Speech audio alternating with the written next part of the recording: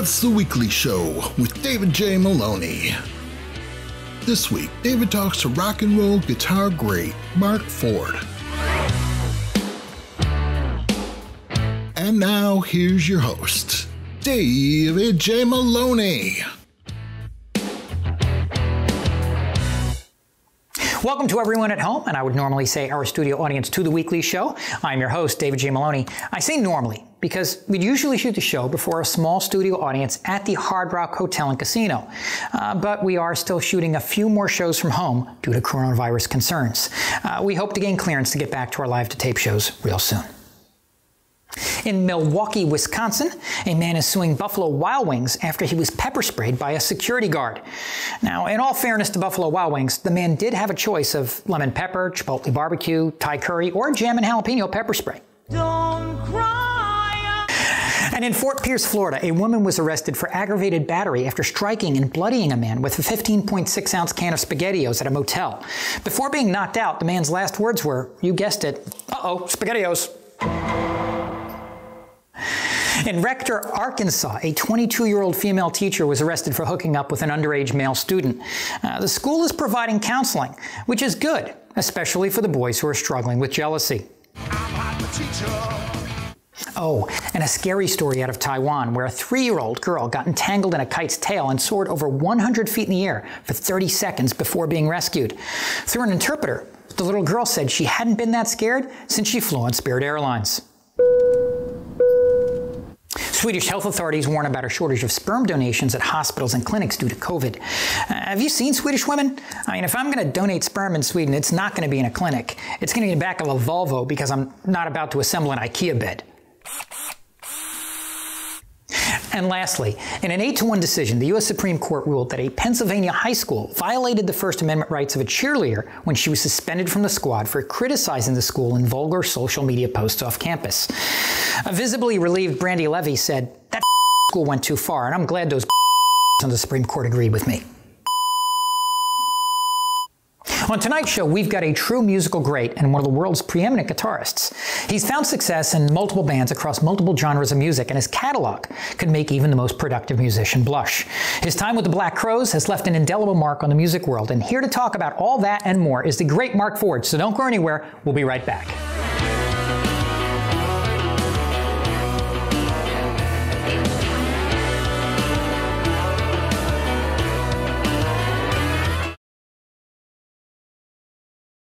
Our featured guest tonight has been a staple of the music industry for the past 3 decades. His part in the story of the Black Crowes, or better yet, the Black Crowes part of his story, is the stuff of music legend. Here to chat about his amazing music career, both before and after the Black Crowes, and all the parts in between, is the great Marc Ford. Marc, welcome to the show. Thank you. So, Marc, most of the time when I watch an interview of you, the farthest anyone goes back is maybe your first bands, but I'd like to know a little bit more. What was your early life like growing up? I mean, did you do most of that in Long Beach? Yeah, I lived in Long Beach till I was maybe 4 or 5, but then moved to a suburb that was just on the outskirts of Long Beach. It's called Cerritos. Mm-hmm. There's a very famous auto square there with a song and everything. What kind of role did music play in your home life? Not much. There was a stereo with some old records from, parents' teenage years, but they weren't the type to put music on and listen to it for fun. So then how did you get into music? Well, my grandparents always had the radio on, and my grandmother always told stories about when she sang. And there was, I think the main thing really what it was is that my grandparents had bought my mother a piano when she was young, right? But knowing that she probably wasn't going to stick with it, or assuming that that's a good chance, they bought a player piano. So as a kid, I grew up pumping the pedals on this thing. You put the paper spools on and watch it go, and the whole thing comes alive. So I've heard you say before that music kind of saved you. How exactly did that happen? And I guess, what did you mean by that? I mean, like, I found my language. I found a form of communication that made sense to me and wasn't encumbered with words. It gave me a way to communicate, I guess. Do you remember a specific moment where you said, okay, this is it. Music's going to be my life? The second I got a guitar, I think. I mean, you know, I couldn't have been more than 10 or 11, and I got a one you couldn't play past the third fret. The neck was so warped, but I never put it down. And it's just like, I just fell deeply in love with it. And my own personal world all of a sudden made sense. Do you remember the first show you played? Oh gosh, besides like having to get it out for the relatives and all that. Yeah. I mean, playing for my great grandfather's funeral at an open casket, pretty young. That was pretty heavy, but probably a talent show at school, in elementary school, you know, sweating bullets and hating every single bit of it, but realizing, wow, I've never felt that before, you know. Now, you've spent years playing for side project bands with some pretty well-known players. Sammy Yaffa, Hanoi Rocks, Jack Grisham of TSOL, Mickey Finn of Jet Boy, and many others. What do you remember most about your time playing with those guys? And are there any specific memories that really stick out? Yeah, I mean, there were a lot of fun times. Mostly it was not, you know, mostly it was all the days between them. Yeah, I was pretty single-minded, and I get music a lot more now that I didn't quite get at the time. I have a much better appreciation for all of that music now, because at the time it was a vehicle for me to get to do what I saw Jimi Hendrix and Jeff Beck doing and Pete Townsend and on those videos, and like, okay, that's what I'm doing. That's what I'm doing. How do I get there? You know what I mean? And that was quite honestly just the vehicles that opened up to me at the time. It was the people that were playing around, and I happened to be the guy that was obnoxious enough to tell everybody I was better than everybody else, whether I was or not. But I wanted it more than a lot of people, I think. Let's chat about Citadel Limited. What was the story of that first band, and how did that come together? Garage band. It was the garage band. It was the band that us friends literally rehearsed in my mom's garage, and which had a couple of different names. And then we finally just lost the singer and became Burning Tree. Essentially, that's the long and short of it. And you guys got a lot of critical accolades for your self-titled record. Where did the sound for that album come from? I mean, do you remember any arguments maybe in the studio over the direction of the album? No, I mean, I was pretty, like I said, pretty single-minded. Like, I thought I saw a way in the Jimi Hendrix Experience. Like, I saw a way to do it. And it was so understandable and so far out at the same time. It was like, well, there's so much to find there. That's where I'm going, you know? And I think everybody saw that. There was a no-brainer. It was a three-piece. It was guitar-driven. It was, you know, we weren't trying to hide our influences.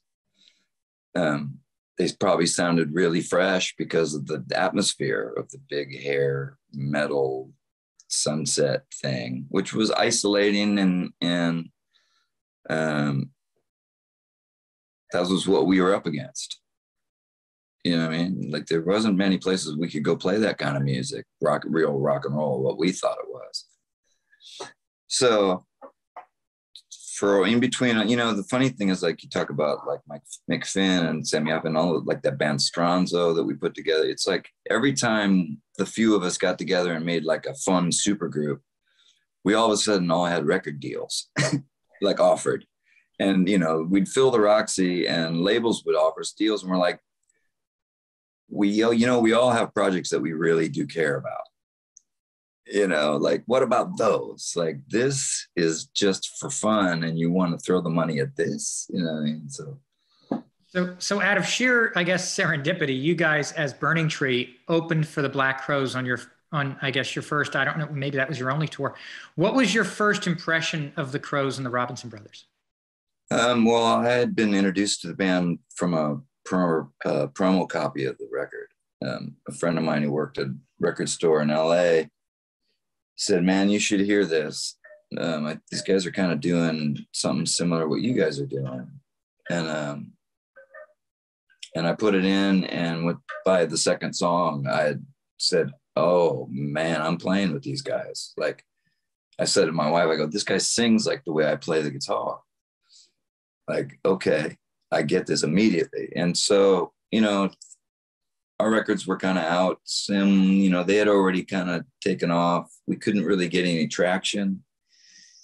And yeah, we opened up for them, and it was pretty immediate, the connection that we all had together. Yeah.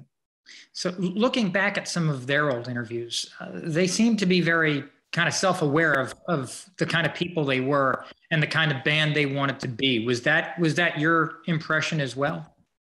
Well, of course. I mean, half of your product is your packaging, right? Yeah. Yeah. I mean, I'm really interested in a lot of things too. But if I don't narrow it down to one area, I can lose the audience. You gain some here, you lose some there. It's showbiz, folks. Yeah. But yeah, of course they had to be. It was. I don't think my label had as clear a vision on what to do with us as their label had to do with them. So was it just an easy decision for you to make? Well, there was a lot of distance between hearing the record for the first time and being asked. A lot of time, a lot of gigs, and a lot of hanging out and just kind of becoming friends had happened. And by the time the offer was there, I had just been trying to get off of my deal with Epic because we owed so much money. They didn't know they didn't hear the songs that we had been turning into them for the next record. And so it just looked like, well, we're going to be further in debt, and they don't have a clue of what we're doing. So please let us off the label. I was tired of trying to run that circus. And at the time I was really prepared and ready just to be a guitar player. Now this kind of blew my mind when I learned it. So is it true that only a few days later you were asked by Slash from Guns N' Roses to join their band, but turned them down for the Crows? Well, Bernie Tree and Guns N' Roses rehearsed next door to each other. So it wasn't like a total freak thing, I mean? Like it's LA scene wasn't that big. But yeah, he called me like the Monday after I got back on Sunday for like a preliminary tryout weekend out in Georgia, and it was the official offer and an official like, yes, let's do this. And then I was going to go back like in a week or two or whatever and record. And, he just said that they had let go Izzy. And, they had heard me next door all the time and thought, and I just said, man, I literally just joined the Black Crows. And he said, oh, awesome. That's a great gig for you, and so it was all cool. It's great. So Mark, we got to go to a quick commercial break, pay the bills. Can you stick around till after the break there? Absolutely. Now, you've said before that I guess if life would have been different and you would have taken that offer to join Guns N' Roses, that you'd be dead. That's a really profound statement, it seems. Looking back, I guess, what are the differences you see between the Crows and Guns N' Roses that made that difference in your life? Well, I think I just resonated more musically with the Crows. I would have been less connected to anything important with Guns N' Roses and more inundated with crazy and money and drugs. So I know what would have happened. I would have been miserable and stoned and dead. When you think of the Southern Harmony and Musical Companion, what's the first thing that you think of? That's something you can stand up straight and hang your jacket on. You know what I mean? Like that's a solid record. Yeah. It was done by a bunch of people hungry and ready to make the greatest record they could make, and it was just a good timing, and we caught lightning in a bottle, I think, on that one. You know, it's a great record. Well, I mean, it went double platinum. It defined pretty much a generation of music in many ways. What was the aura in the studio while you guys were recording it? I mean, did any of you feel like what you were recording was about to change all your lives in that way? In our mind, everything we did was changing our lives every day. We were arrogant and young and drunk. You know what I mean? Like, and even if we didn't believe it fully, we sure acted like it, you know, and, you know, act as if, and we all were going for it hard, and we were only in there recording for 2 days. And I mean, it was done except for some overdubs. So I remember a couple of days in the garage, literally knocking out some shapes of some songs that weren't fully done. And we went in and finished them and recorded them. It's got so many great tracks on it. Did you guys have a hunch that Remedy was going to be the most popular one? Or did you guys kind of have a feeling that maybe there was another one that you guys liked more, or thought had more different potential? They probably had a better idea of what was going on. Chris and Rich and the producers had one relationship, and us on the outside had another understanding. So when you think back to those early tours off the back of Southern Harmony, are there any like really special kind of memories that stick out to you, or any maybe venue or crowd that made a long-lasting impression on you? Or does it all start to blur together after a little bit? Well, there are highlights. You know, there's the Pink Pops, and there's the Rios, and there's the, you know, the first tour was going to Japan, and, you know, there's a lot of amazing times. Yeah, they do blend a little. I mean, it was a little while ago now. Now, when we started talking earlier in the interview, you said about how Jimi Hendrix kind of had that influence, and how that's kind of what you wanted to be. And then there are people who have said for years now that Chris Robinson and you were kind of the guitar duo of the 90s, kind of helping to define what it meant to be a guitarist at the time. Do you realize how kind of special that sound is? And did you kind of realize it at the time? Because I mean, it seems like in some ways you then became a person who started influencing, you know, other people and younger generations. I mean, you know, you hope, I guess, maybe sort of, that you get to be in the tradition of people that pass this thing on. We had to believe that we were worthy, or we shouldn't have been there. Whether or not we were going to do it or not, that's for time to decide. And I think that, yeah, it's really cool that Rich and I developed a sound together. And the only way that sound happens is when we play it together. You know, it's really, that's something. And years after that, you come together with Rich Robinson to form the Magpie Salute band. What was it kind of like getting back? Was it the same kind of thing? Was it like just getting back and riding a bike? You know what I mean? Like after you hadn't ridden for a while, being able to. Yeah, a lot of it is because we, like you said, you know, we forged something, and there's a lot of muscle memory built into that. And I play my guitar a certain way when I play with Rich. You know, you mentioned earlier producers, because we were talking about how, you know, you weren't recognizing maybe it in real time because it was happening so quickly, but maybe the producers spotted it. And I know that for many of your own records, you wanted to use the studio kind of in the old way, the way that it was when you first started, like very analog. What do you think is gained by an artist doing that? Well, I don't think it's the analog or digital so much. It's the what analog forced you to do, and the lack of tracks and the lack of choices, was force you to make decisions and do the pre-work and decide. And then perform it together. That's, anybody can do amazing things one on top of each other, but the magic only happens when people are doing it together, and it's this response thing, and then you have music. Otherwise you have songs, to me. And so I just tend to like to get as many people in the room as you can, to get it started. And if all of them are there, cool. And make the decisions beforehand and count and go. Well, listening to you talk about the true studio experience, you've said before that, I guess you said there's always tension. Can you walk us through kind of what you mean by that? I mean, does that tension in the studio benefit? And it can really hinder it.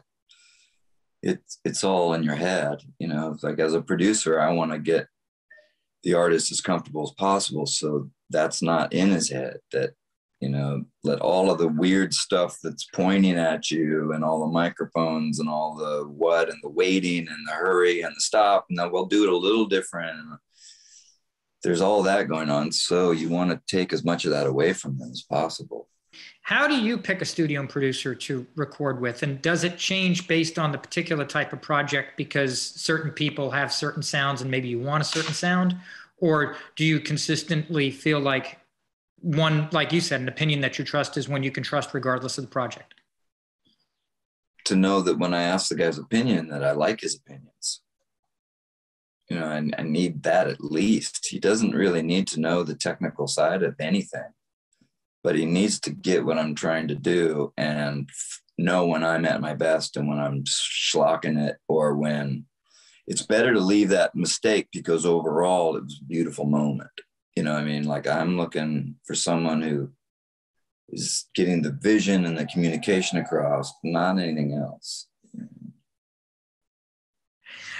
Is there a song either by a band that you were in, or even some cover, that gives you the absolute most joy to play as a guitarist?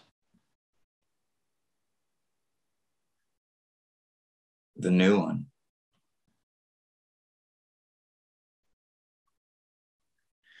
Essentially, some are more fun to play than others, but the new thing, or the way that song shows up today, is why I'm in it.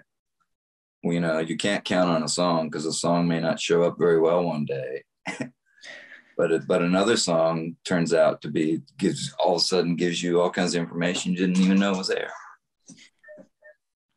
So Marc, you're still, really active in the music world, still touring, still creating. What is next up on your calendar, and where can our audience go to get updated on what you're doing?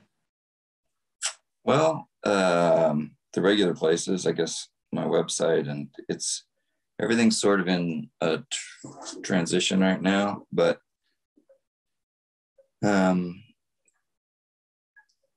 I'll probably be making a record here soon, and then in the new year, and then and going out and playing it, Well, Marc, I really, really appreciate you being on the show. Ladies and gentlemen, Marc Ford. Thank you. That is our show for tonight. A special thanks to Marc Ford for joining us, and a very special thank you for watching. Stay safe, everyone.